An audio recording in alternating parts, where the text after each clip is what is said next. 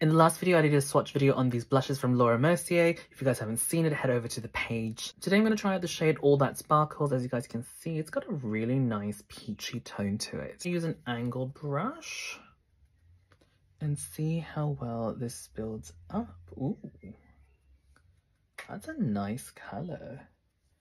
I thought it was going to be more peachy, but I actually don't know how to describe this color. It's quite different.